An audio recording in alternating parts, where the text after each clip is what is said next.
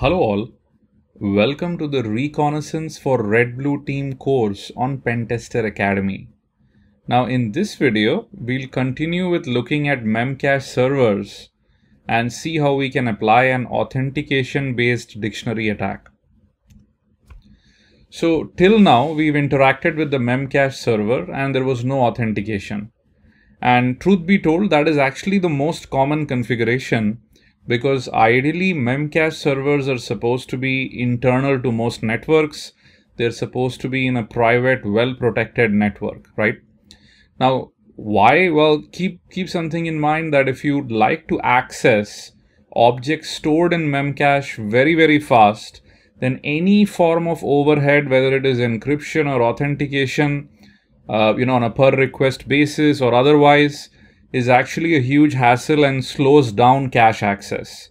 So really the idea is, you pretty much want to store stuff in the cache very fast and recover it very fast.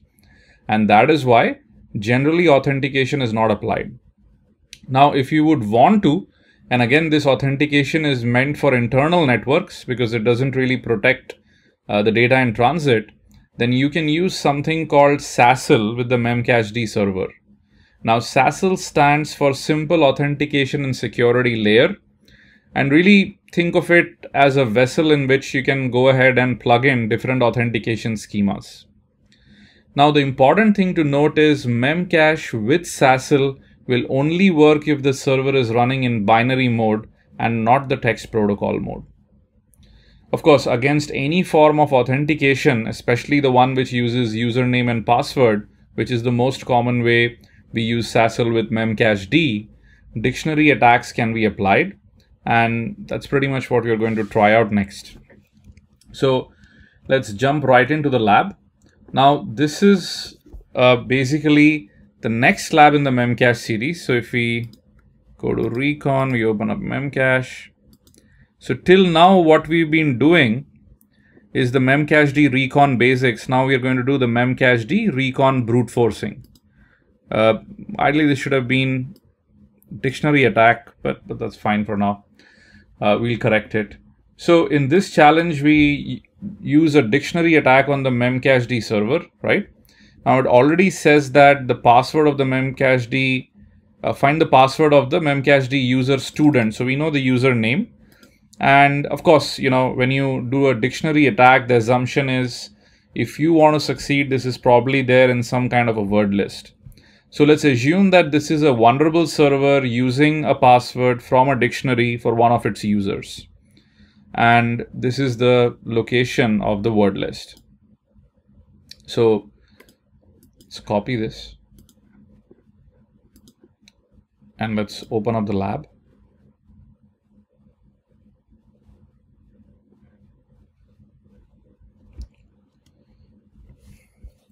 So if we look at our IP addresses, this is the 192.117.95 IP address range. The next IP address is the Memcache server as defined in the challenge details. So I'm just going to give it the Memcache server port number just to make things a bit more faster, right?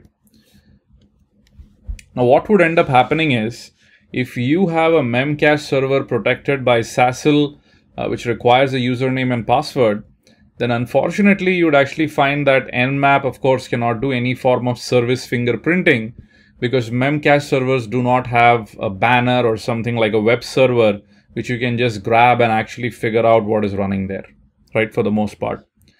So if you notice, the Nmap scan is actually taking a reasonable amount of time. Right, it's probably trying different things. We know for sure that the port is running. You can figure this out by opening up a new terminal, doing a very quick nmap-n-p, and then putting in the IP address. So we can clearly see that the Memcache port is open, right? Great. Of course, this is going to take some time. It will eventually time out, throw you whatever exchange it has had with the server, and will tell you that if you know about it, then you can submit it for fingerprinting. Now, maybe with the binary protocol, with all the binary exchange converted into hex, there could be a signature which Nmap can then, use predictably and actually say that this is a protected Memcache server. So that is something I'll leave to you as an exercise. You can see this here, right?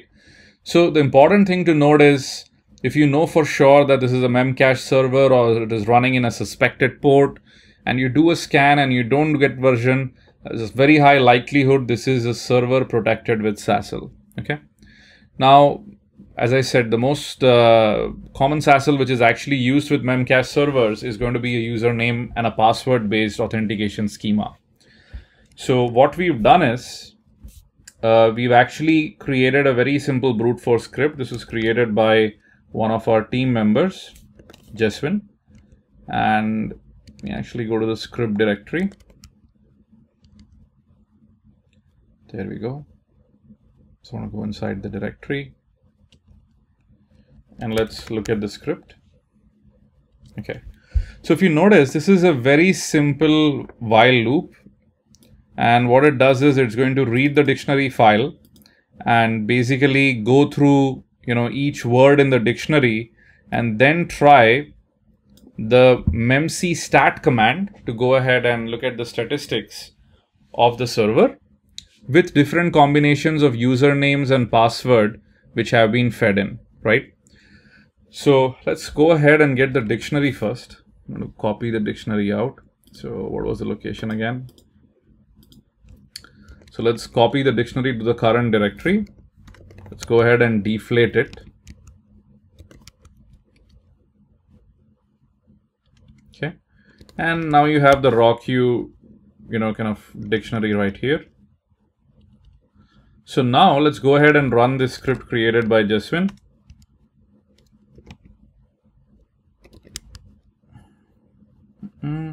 So the very first input is server IP. So we can pick that up from here. Followed by the username. Now in the challenge, we've kind of made it a little bit simple. Rather than you having to iterate both through the username and the password, we made it simple. The username is student. So followed by the dictionary file name is what is going to come in as input. So let's go ahead and feed that in.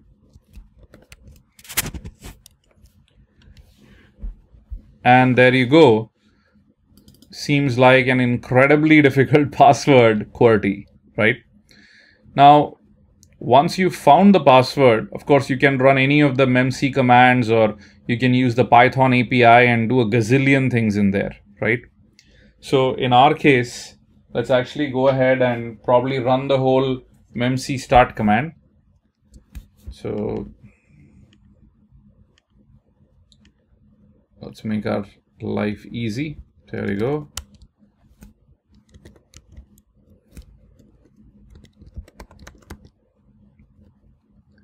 So this is the server IP address. The username is student. Password is QWERTY. And if you notice, now we are able to dump all the statistics on the Memcache server, right? Similarly, if you wanted, you could go ahead and fetch the values of different keys. If you remember, this was done with